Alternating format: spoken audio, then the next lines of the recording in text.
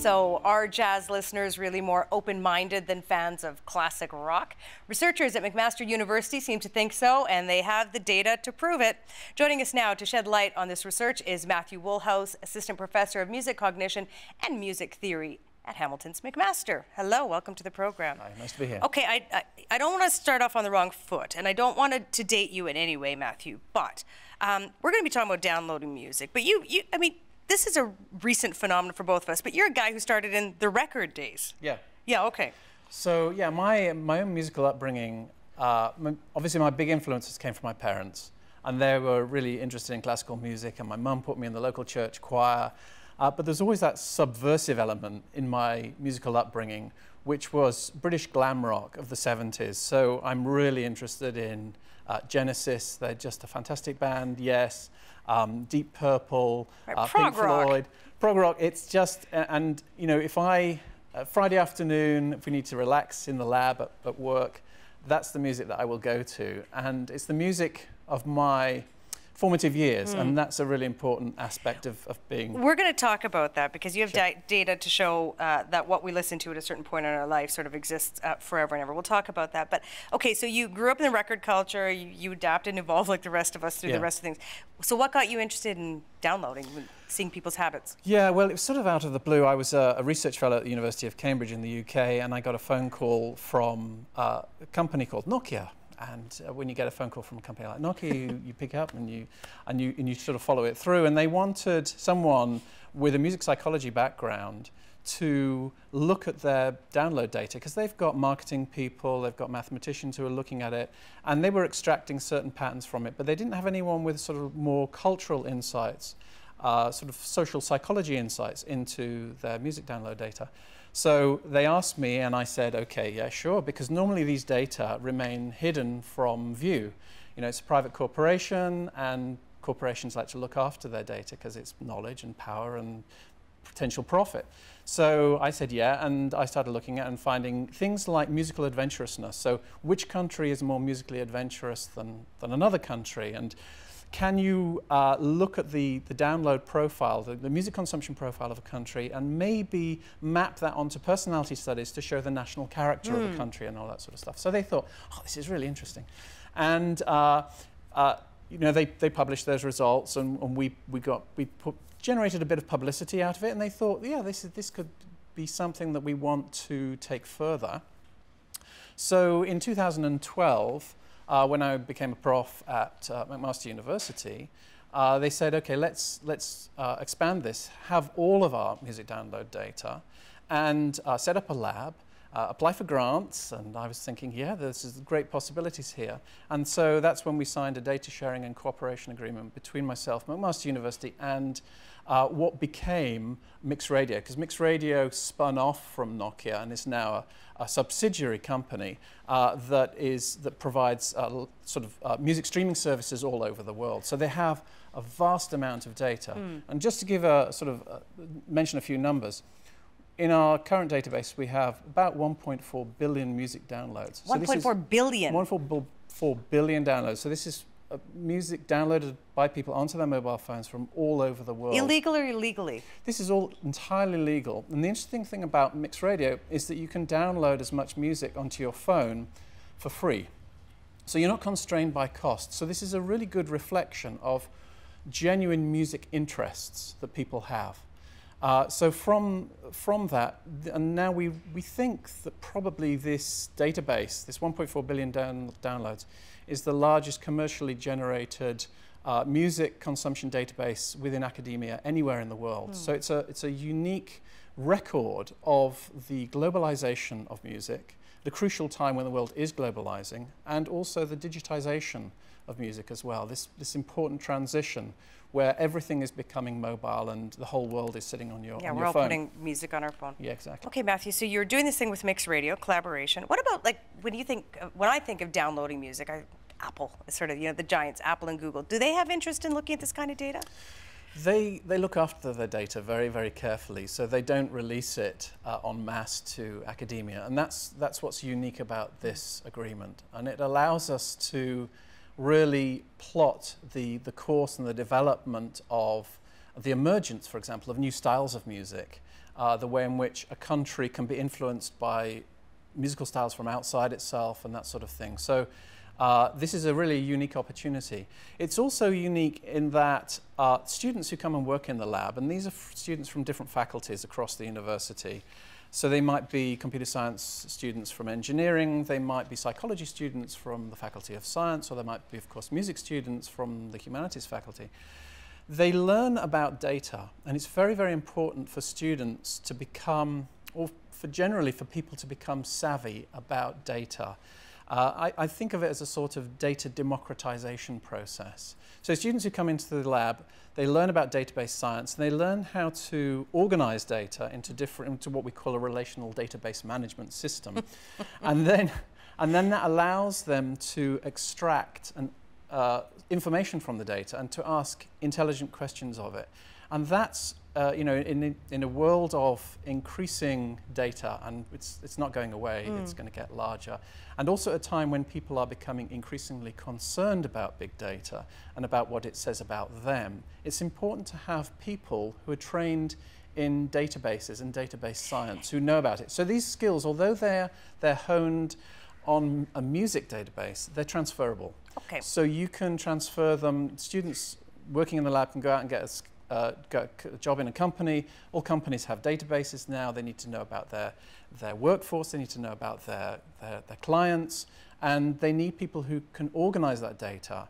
And so it's a very useful generic skill for students to have. And as you study this scientifically, you're studying music scientifically. How do you do that? Like, you got this database of 1.4 billion downloads. You don't know who I am and what I'm downloading. You don't know anything personally about me. That's right. What are you looking at? Yeah, so the data are anonymized. So the user IDs, we can't go and look someone up and knock on their door and say, you know, why have you been listening to Madonna or something like that rather than Rush, you know, or something. You know, we can't do that, and that's very important that the data can't be reverse engineered back to individuals because that gets into all sorts of privacy areas. So the data are aggregated, and we look at broad scale patterns and movements. So that's really what we're going for. And one of the things that we've been interested, because the data are anonymized, we've been interested to try to work out the ages of people based on what they're listening to. So there's a phenomenon called the reminiscence bump. And the reminiscence bump is basically that we are very sensitive and we have a very strong memory for things that happen to us in our formative years, primarily between the ages of 15 to 20. And this is particularly true for music. So the music that you listen to between the ages of 15 and 20, you remember you have a close relationship to it. So if in your 40s or your 50s, you're asked just to randomly recall songs from any time at all, people predominantly will go back to the music they were listening to in this period. So imagine you've got a mobile phone and you say, right, I want to download some music. So you can search through 30 million songs. So you go to genres, then you go to artists, and then you go to individual songs. What people are doing there is a process of recollection. And the songs that they're recalling are from this reminiscence bump period, usually from the ages of 15 to 20. And from that, we can infer a date of birth. So it's a very useful way of getting some sort of angle on who these people are within this database. Okay, let me throw this out. If you asked me to make a recollection of a song, I would probably say to you New Order. Would that give you some information? You're about 21, aren't you? You'd be able to deduce from that about how old I am. Yeah. You should be able to. In other words, I'm not asking. and the other thing is that, I mean, this is music that people use to form an identity, to express themselves. It's this important threshold period when they're leaving the home and they're going out into the big wide world, and they use music, and not just music. They also form their political ideas at this time. They make lifelong friends at this time. So it's a way of forming your identity, and music is very sticky. So the music that we listen to during this period, we tend to stay loyal to throughout the course of our lives. Yeah, I read something recently, a study that said basically people over, the age of 35 or something aren't, as apt to try out new music, especially people with kids are more apt to because their kids introduce it. Basically, we're set in our ways once we get to a certain point, for the most part. Yeah, of course, when you've got kids, there's a negotiation going on there, and it usually happens in the car. You know, the kid wants a certain radio station on, and because you're in a confined space and you have to share the music that is being played. And so this happens to me. You know, I'm in the car and I constantly want to go to a radio station that might be playing Bob Dylan or Genesis or classical music, because I absolutely love classical music. But my kids are obviously into pop music and, you know, what's hot now. So right, Meghan Trainor, Taylor Swift, all of that. Yeah, absolutely. Yeah. I know of this stuff. So we talk about why Taylor Swift, for example. Why is "Shake It Off" so popular? Why do people like it? It's because people say it's got this catchy, infectious sort of line to it. Yeah, sure. What makes is that true? I mean, what does the data tell you about why certain songs are catchy or infectious, or why we're drawn to them? Okay, so the data certainly tell us that some songs are definitely infectious and very catchy, and we can actually use models of the spread of infectious diseases. Really? To study how songs become popular and how long they remain infectious, and how typically an individual who is infected with a song, how many people that person actually infects with the song. So yeah, there's a very interesting math prof at McMaster called Dr. David Earn, and we have a collaboration with him in the lab, and he's got a super bright master's degree student, and she's doing a project, she's called Dora. She's doing a wonderful project where she's actually taking individual songs and looking at the growth of the popularity of that song, and then modeling that growth using epidemic models. And from that, we can see that rock songs, for example, stay infectious for much longer than pop songs. So rock songs. Yeah, okay. So a typical rock song, someone who's infected with a rock song, they will remain infected with it. It will remain sort of stuck to them in terms of its popularity for typically much longer than a pop song. And then you'll have a soul song, and soul songs are interesting because they tend to infect a lot of people. So someone infected with a soul song, they may not be infected for very long, but they will pass it on to a lot of other people. So you can use these sort of interesting, complex mathematical models to actually study song popularity. I mentioned in the intro jazz. Where does that fit in? Jazz, well, I think that the original question was, what makes a catchy song? Well, I think the best answer to that is that hit song science is not a science. It's too complex. There are fortunately or unfortunately, depending on which way you look at it, there are too many things which give rise to why a song is popular. There are musical things, so things to do with the melody, things inside the music itself, and there are a bunch of extra musical things. So the timing has to be right. The whole look and feel, the subculture that song exists in, has to be right for it to go viral. So there are people who, so music's a very interesting, in terms of information, it's really interesting. So you've got this thing called metadata. Metadata are things like, you know, when the song was released, maybe who downloaded the song, i.e. the country in which that person was living, you know, the artist, the genre. Those are sort of what we call the metadata. But then there's sort of like microdata associated with a song, and that is the acoustic features of the song. And you can extract, there are algorithms which will listen to a song, what called machine learning algorithms, and they will listen to the song and they'll extract all these audio features. And then you'll have a series of parameters, and all of these numbers will change. And then you might take a Katy Perry song and say, well, okay, what's the magic mix of acoustic features? And you say, great, we've got the perfect formula. We've got the fingerprint of a great song here.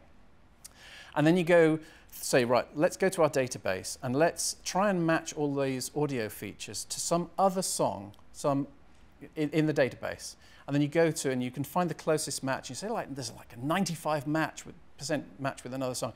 And you go, well, what is this other song that it's matched to? A totally unknown song by an unknown artist. So the 5%'s magic. That in a sense, what we're missing here is some other unique combination which is very, very unpredictable. And In a way, long may that remain the case. Yeah, I mean, it would take away, if we could deduce this all to science, we'd lose the magic of creativity. I mean, music is not a science. It can be studied scientifically, but itself is not a science. And that's slightly difficult for scientists sometimes to get their head around. You know, you're a Genesis guy.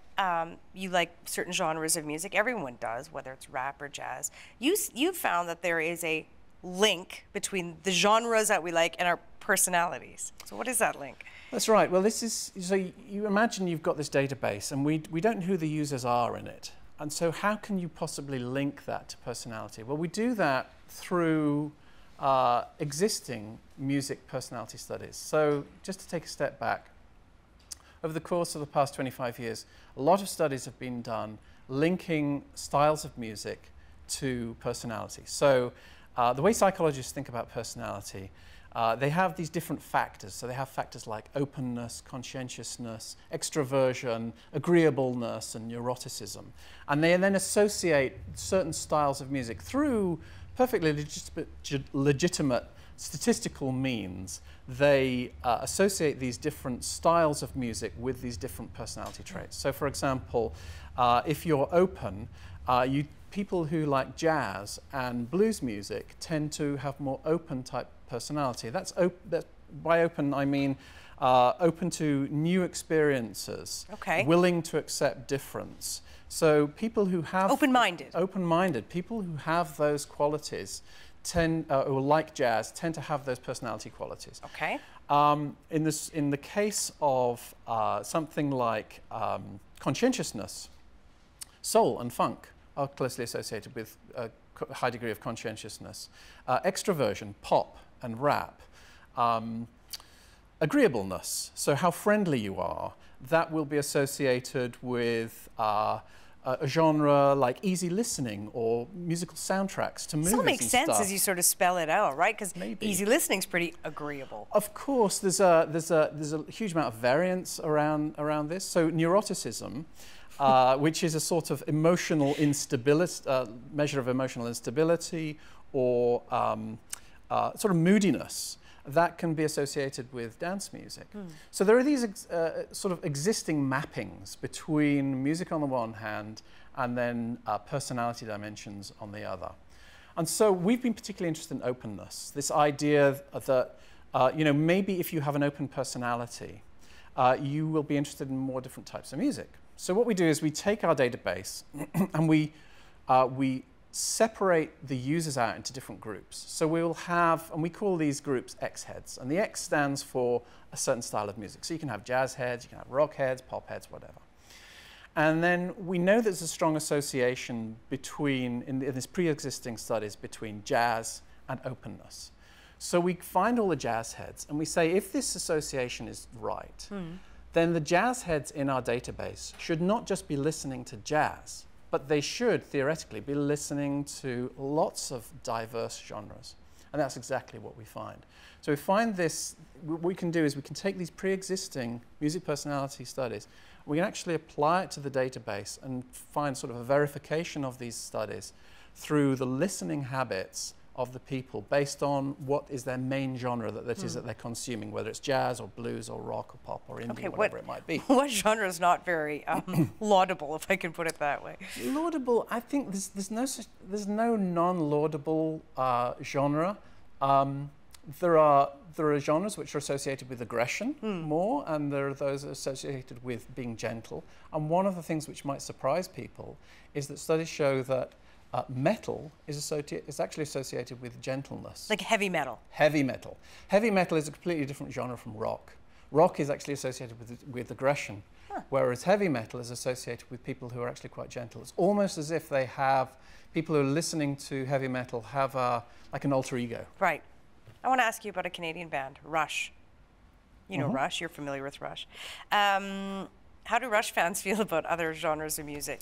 Yeah, so Rush fans, so... Because you looked at this specifically. Yeah, we've looked at Rush. I mean, for a number of reasons, I like Rush for a start. So that's always a good starting point. But more than me, I have students working in the lab, a couple of really, really bright students, one called Jyoti, the other called James, who are massive Rush fans. So one summer we had a bit of downtime and we thought, well, wouldn't it be a lot of fun to go into the database and look at Rush fans all over the world and do a sort of analysis of them. Where do they live? In which countries do we find Rush fans? Obviously, we're going to find some in North America and Europe, but where else? Do we find them in South America and all that sort of stuff? And also, what else are Rush fans listening to?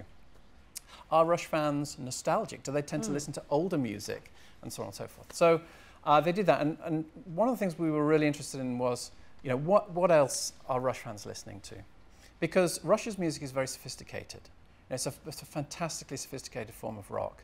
It's got really complex time signatures, wonderful melodies. It's what we call contrapuntal music. So it's got lots of things interweaving, and it's not just chords going round and round. These guys are magicians. They really know what they're doing. So we thought, because it's so sophisticated, will this translate into interest in other sophisticated genres? And by that I mean classical music, sure, because it's got lots of interesting patterns within it, and also jazz. It can be very sophisticated. And so Jyoti and James did this study and found this extremely clear effect for Rush fans of interest in sophisticated genres compared to normal listeners. So that was one aspect of the study. The other aspect is where do Rush fans live? Well, there's a huge contingent of Rush fans in Brazil. In Brazil? In Brazil, in South America.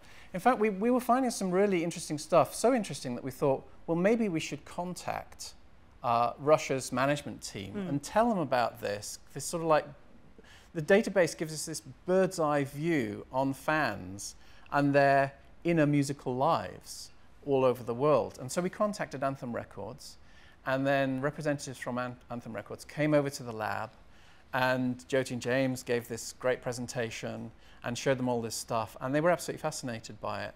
Unfortunately, Rush didn't come, or they haven't come yet. Right. But at least their management team came. Oh, and so why are they big in Brazil? Did you figure that out in any kind of scientific way? Yeah, I mean, Brazilian music, the Brazilian music scene, cultural scene is very, very diverse, very, very complex. It's a post-colonial country. If you compare, a lot of people think of Britain as being a very, strong musically, and we've obviously producing the Beatles and Genesis.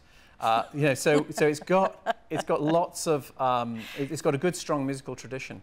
But actually, Brazil is much, much more diverse, and it's got very, very committed rock fans, very committed indie fans, very, very committed soul fans, in equal proportion. So if you look at the musical diversity of Brazil, it's way, way greater, and it's that musical diversity is a form of sophistication, and therefore Rush, with its sophisticated musical constructions and songs, really fits in with that musical culture of sophistication.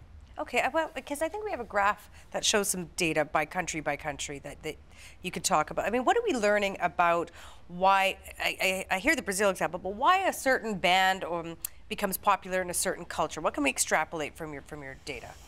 Why a band becomes popular? Obviously, there are language things, but again, Pierre, it's one of those issues is a little bit like what makes a hit song. We don't know why. If we knew, if I knew, you'd be a big gazillionaire. You'd be a music producer. I'd be a really, really rich guy. Yeah. So there are lots of different factors, and they may be, for example, to do with secondary artists.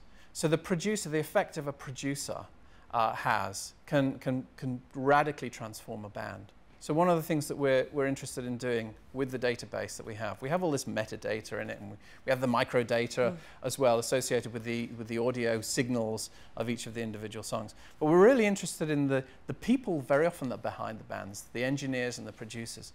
A good example of this is a British band from the 80s called Frankie Goes to Hollywood. Know them, yes. That were sort of bumbling along, second sort of degree band, and they weren't really making the big time. They got associated with Trevor Horn, and he just, as a producer, he just transformed them and did, miraculous things with them. They became this global phenomenon. So people, the secondary artists, do play a key part in this. We call this the atomic person table. So we have all these bands, and if you think about a band, it's an aggregate of lots of individuals, and really, it's the people behind the band, the individual members and the influence that they bring on to bear, which can create stronger predictive models because it's all about prediction. You know, we want to predict which band is going to become popular in China, for example. And there are a bunch of ways that we can do it. We can look at the audio features, but it might also be lyric content. You know, so we might want to think, okay, so we really need to look at the lyrics and the sentiment of the lyrics. And we know that in the past, lyrics with these sentiments have been hits. So we go to our database, we find, we do the lyric analysis, and we find a song, yeah, that song has got all the sentiments that we need. It may or may not be a hit. We think, you know, there's a possibility, there's a probability of, say, maybe only 50–60% probability. If that gets promoted within a service, gets promoted on playlists, then that might become a hit. It's a complex, very, very complex question. You know, we've been talking about breaking down music scientifically and through data, and we have to round out our conversation, but does doing all of this sort of sap the fun out of music when we break down artistry and creativity on data and science and saying, well, we know what's going to be successful because we know the ingredients that would need to be put in. Are we taking a bit of the magic out of all of this? It's a good question. I think that probably the best people to answer that are the students who work in the lab. So I have a lot of kids at Mac, very, very bright. I get a good pick of the brightest and the best. And I think that's because music is a fascinating thing. They're learning great skills, just data handling skills, data science skills, programming skills. But also there's this fascination with music. We have a really deep personal relationship with music. And to start to peel away some of the layers and understand some of the trends, I think is an endless source of fascination. With a database the size that we have, I liken it to an ocean, like it's an ocean of data. And at the start of every week, we have this meeting in the lab, and we do like who's doing what and which projects are progressing and stuff like that. So we have this stand-up where we're really discussing stuff. And it's a bit like launching your ship into the ocean of data. And you cast your net, and you catch some stuff, and you pull it in, and you find out what you've catched, and you think, okay, based on what we've caught, we're going to go off in that direction. You're never quite sure where you're going to go because there's so much variability, so much rich cultural, musical information in there, that it's a never-ending task, but it's one which is constantly fascinating and constantly challenging. Despite being a Yes fan, it was a pleasure to meet you. Thank you, Matthew. You're welcome. Help TVO create a better world through the power of learning. Visit supporttvo.org and make a tax-deductible donation today.